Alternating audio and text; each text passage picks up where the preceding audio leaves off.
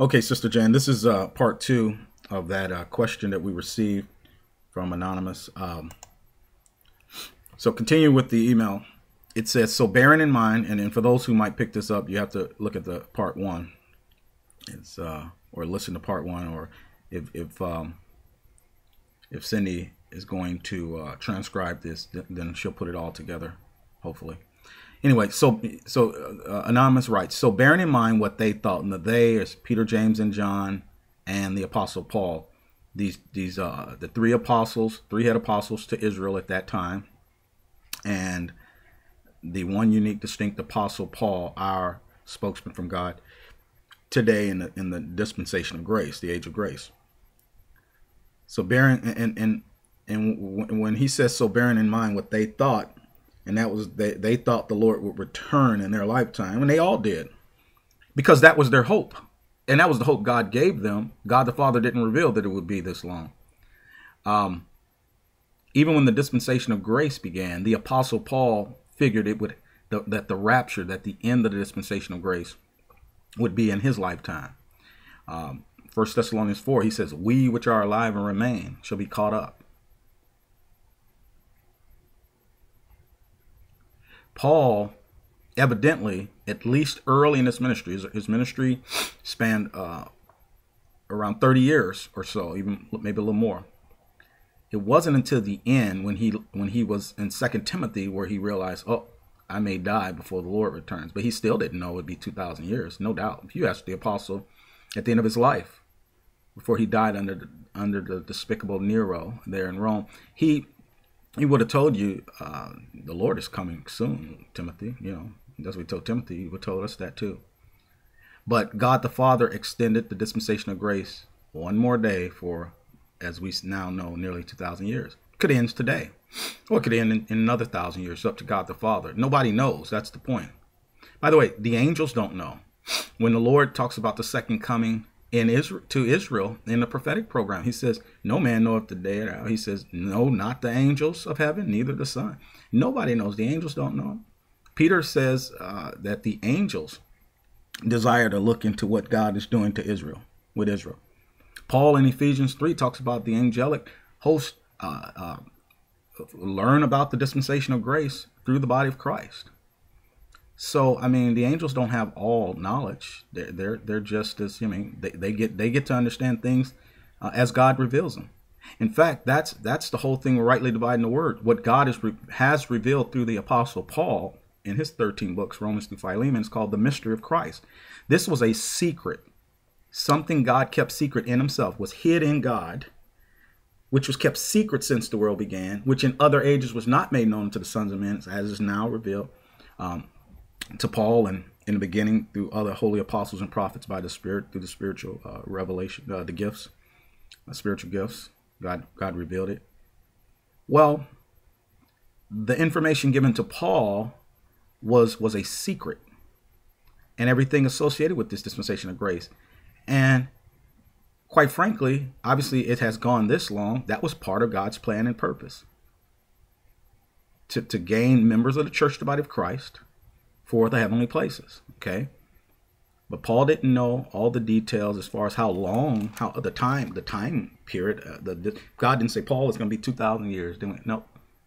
Now, we can look back. So let's finish this. He says, so bearing in mind what they thought, and they thought that the Lord would return in his program with them in their lifetime or very soon. They didn't think it would be 2,000 years, none of them. And I'm sure that's the truth.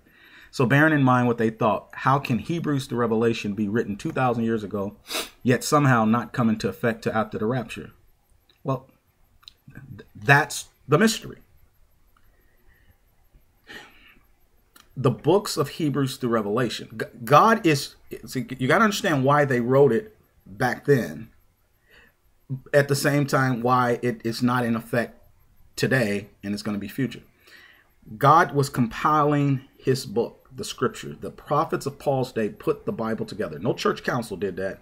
God did. That was one of the purposes of the prophets, particularly in the body of Christ, is to say, thus saith the Lord. Not just forespeak God's word or foretell God's word or to forthtell God's word, but to recognize God's word. If any man think himself to be a prophet or spiritual, let him acknowledge that the things that I write unto you are the commandments of the Lord. Paul says, 1 Corinthians 14:37. The Bible was put together back there by the prophets. We now have all scripture. But to have all scripture, you need all the books of the Bible. So God had Peter, James, John. John just didn't write the Gospel of John. He wrote 1st, 2nd, 3rd John and Revelation. So the Bible was compiled back then. We have all 66 books. But that doesn't necessarily mean, look, he says, so bearing in mind what they thought, how can Hebrews through Revelation be written 2,000 years ago, yet somehow not come into effect? Because of the doctrine.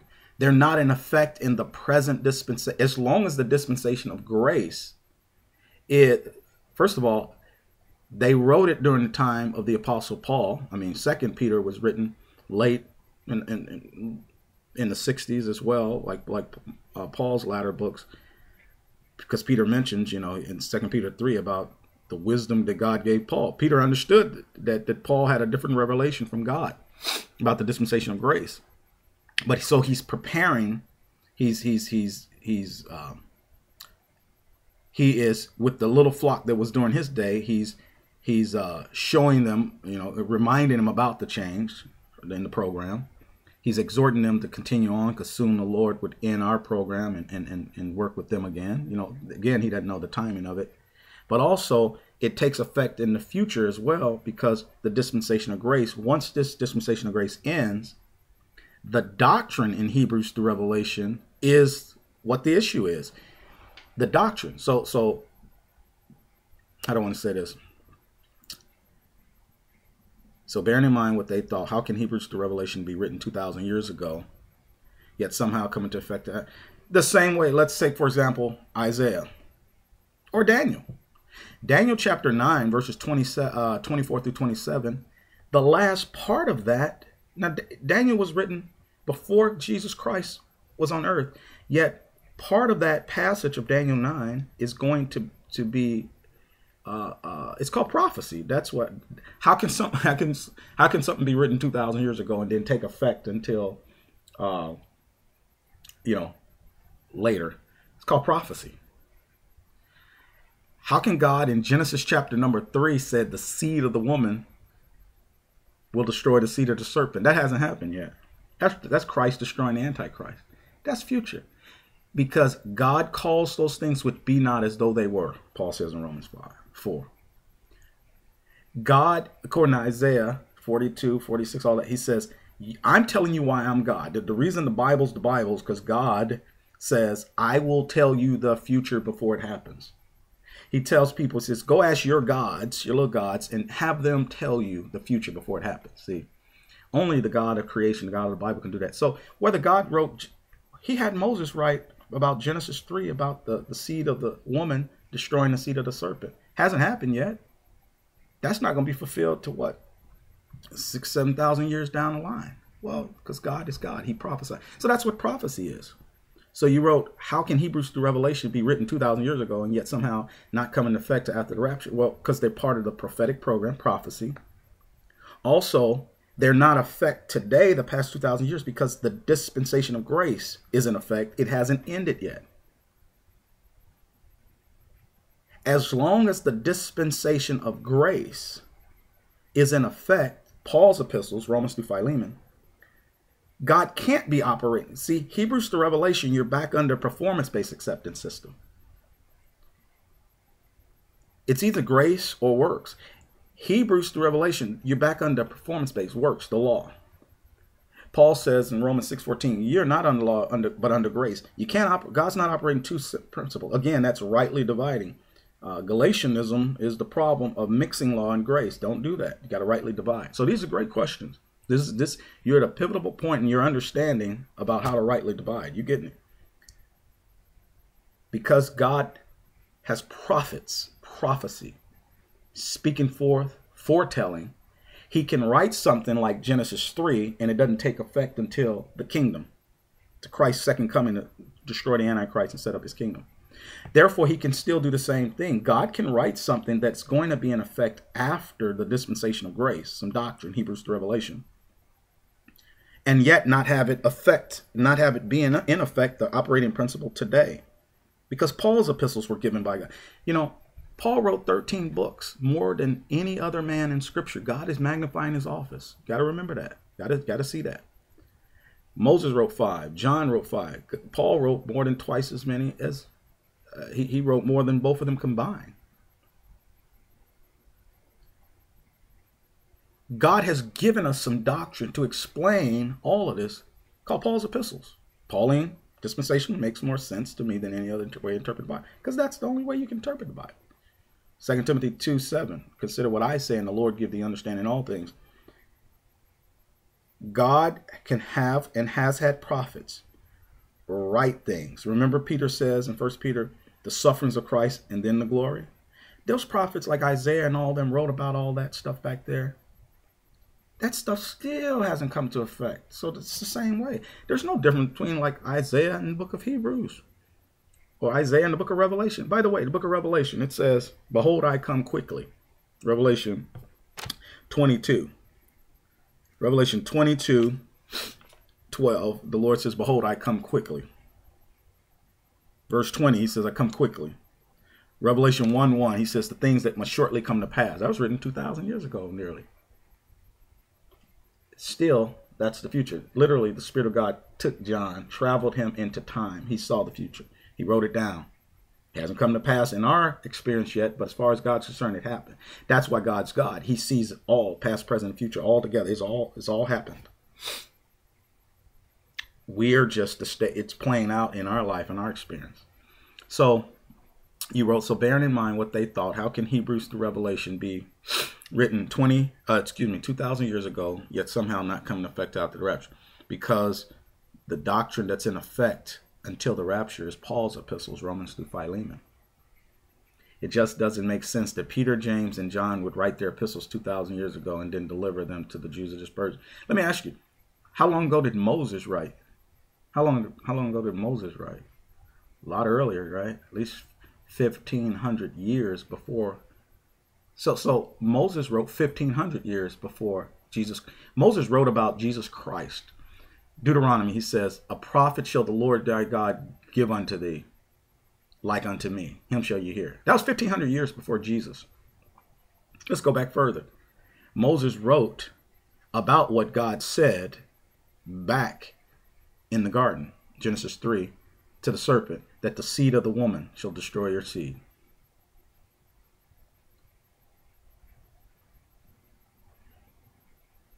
That was 4,000, not 4,000 years before Jesus Christ.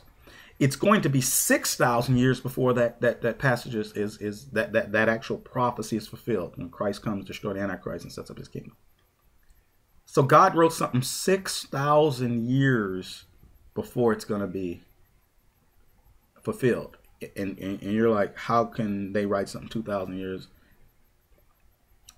It's called prophecy. What God can do. He calls those things which be not as though they were. So they wrote Hebrews through Revelation. Peter, James, John, Jude, brother of Jesus, another brother of Jesus like James, Jude. The writer of Hebrews. We don't know who wrote Hebrews. God didn't say God. It starts with God, so he wrote it. Didn't want the human author to be revealed. They wrote those epistles just like Moses wrote, just like Isaiah wrote, just like Daniel wrote. Daniel wrote before Jesus Christ's first advent about his second coming. There was a gap. Nobody even knew. How long? Nobody knows. So prophecy, prophets, prophetic. Yes, they were delivered to the Jews of the dispersion, but so was Paul's epistles. Just like all of God's word is for us, even the prophetic program, Peter says, as Paul has wrote, as in all his epistles, 2 Peter 3. Paul's epistles were being distributed. Interesting. They needed a working knowledge of what God was doing in the dispensation of grace through Paul. I'm talking about the little flock. They understood that they're not the body of Christ.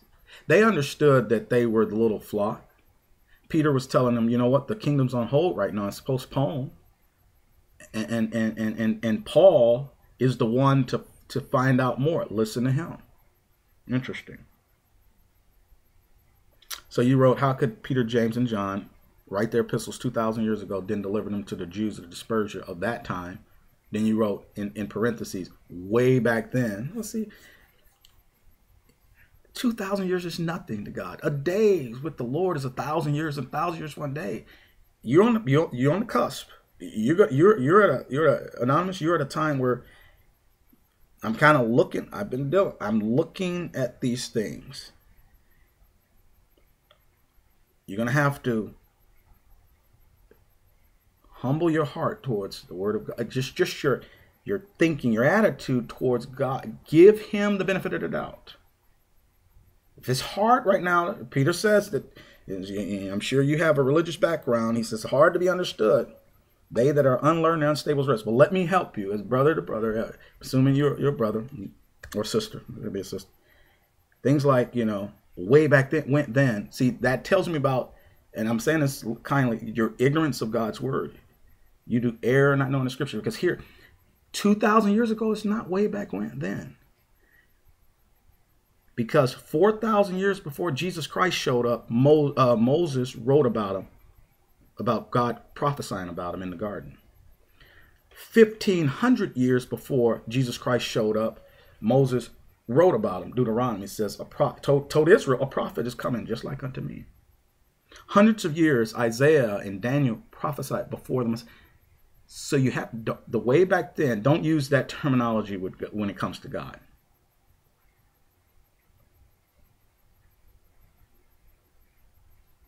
So you say, Peter, James, and John would write their epistles some 2,000 years ago, then delivered them to the Jews of the dispersion of that time, way back then, but yet not be addressing any Jew at all until some 2,000 years ago in the future. Why? Because who is speaking to the Jews? Let me see what my time is. 17 minutes. Okay. Why? Because who is speaking to the Jews today?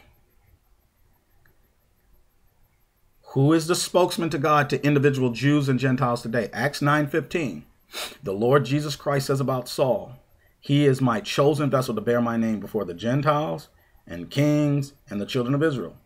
Paul says, Galatians 2, we should go to the heathen and they to the circumcision. Peter, James, and John. Circumcision, that was the little flock of their day. Okay, you got to get that. The reason you go, but how can they be addressing the Jews of the dispersion back then, but yet not be addressing any Jew at all until some 2,000 years and later in the future? Because the people, the man who God has ordained to address Jews of this dispensation, there was some transition early. Peter, James, John, there's a lot of transition. Acts is a book of transition. The early epistles of Paul, transition. But now the little flock is gone. It's died off. And every Jewish person on earth, since that Jewish little flock died off, their spokesman from God is Paul, just like us Gentiles. God has concluded them all in unbelief that he might have mercy upon all. Great question. But yet, how can they speak to the dispersion and yet not be addressing any Jew at all some 2,000 years later in the future? Because Paul. That's why Paul's in your Bible. You're about to learn how to rightly divide. Today is the key. This study is the key. Peter, James, and John don't need to speak to Jews today because Paul is given by Christ to speak to Jews. And Paul says that in Christ there's neither Jew nor Gentile. Paul says in 2 Corinthians 5, he says, we know no man after the flesh. Yea, though we have known Christ after the flesh, yet now henceforth know we him no more. 2 Corinthians 5. Then you continue, end it. You say, we might be able to look back and make that presumption today, but I don't think that they would have bought it back in their day. What do you mean? Bought what? You don't think they would have bought it? Like they wouldn't believe what Peter, James, John, and Paul said? The apostles of God?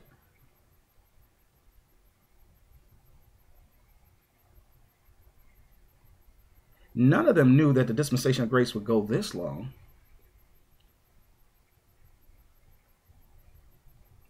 But when Paul saw a lost Jew, and that's the difference, a lost Jew, as he's going on his apostolic journeys, he ran into members of the little flock, or members of the little flock in Corinth, some in Rome. They Jewish believers who had already believed on Christ their Messiah before Paul and was scattered.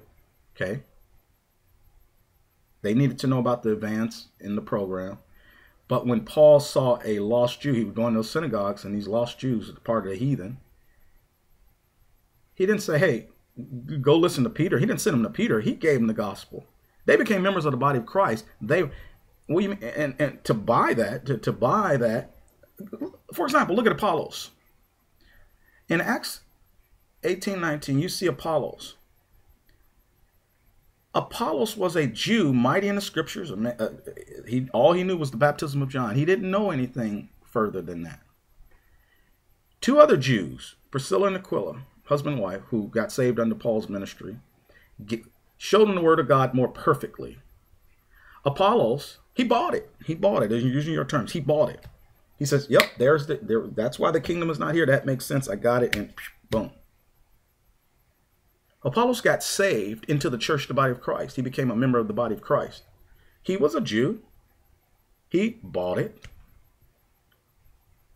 I don't think they would have bought it. So I just want you to, and I know it's tough through, just seeing words written, and, I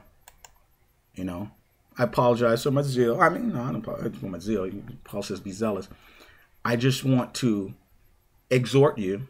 I don't know who you are, brother, sister, lost. I'm assuming you're brother, sister, because these things, you're trying to get it,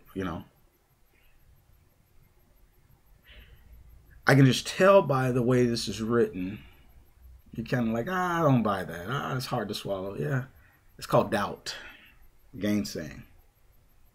There's a difference between trying to understand, gain understanding. Here's my best advice to you. Go to God sincerely. Say, "Lord, I don't understand things. I need help understanding things." Go with a humble heart. I'm Brother Ron Knight. Personally contact me. I'll help you through these questions. These are fantastic questions. This is what people like. That's why we record it. We put it on the blog. We transcribe it. Some people like video. Some people like audio. Some people like to read. We got it all. We read the written. We got it all. I will personally help you if you'd like in all your questions. I love questions. The people are questions, and these are some good questions. But I would say this: you're at that point. Less doubt. Doesn't mean you're not going to be confused. Doesn't mean like you're going to understand. You're trying to get light from God. That's why your prayer life for God. But it has been sincere. And consider, I'll help you. Because I could probably see some things right now that you kind of still figuring out. It's just putting puzzle pieces together. That's how you rightly divide God's word. You put puzzle pieces together. And I can help you. We put these puzzle pieces together a lot. I'm used to dealing with these puzzle pieces. But you want, I don't think they buy that way back when, then, I don't know, it's hard to swallow. No, that type of stuff, we're going to let that go by the wayside, and we're going to say, give God benefit. When you study the Bible, you're going to always, particularly if you're new to dispensationalism or to reading your Old Testament, you just keep constant. I read things and I say, oh boy, I forgot that was there. And some things I don't grasp right off. I say, Lord, okay, it says what it says. I don't really grasp it. You're gonna give me understanding. And you're just getting to exercise that. You say, oh, Lord, it's like he's our Father. He wants us to know. It takes time. You got a father. You say, Dad, I want to know. He says, I'll tell you in time. Okay, Dad. There it is. No gainsaying, doubt, and stuff like that. Doesn't mean you won't be confused at times or have lack of understanding. But that's why God has other members of the body of Christ. And I personally, Brother Ron Knight, will be your helper if you'd like. You send the question, answer it. And we're putting these on because these are fantastic questions. But I just want to let you know, have that sincere heart of faith in the scriptures, okay? All right, well, thank you for, Anonymous, thank you for your making contact and your question. Hopefully you get this, and hopefully you you touch base with us again, at least to, you know, let me know. I'm not saying you have to agree with the things I said. I'm just kind of trying to help you. I've seen these types of questions before. You right on the precipice, but you have to understand that not only is Pauline dispensational, how did you put it? Pauline dispensationalism makes more sense to me than any other way of interpreting the Bible, because that's the only way. So just throw those other ones out and stick with that, with Paul. Consider what I say, and the Lord give thee understanding in all things. Study to show thyself approved unto God, a workman that needeth not to be ashamed, rightly dividing the word of truth. We look forward to hearing from you again, and hopefully these things help. All right. God's grace and peace be with you, Brother Ron.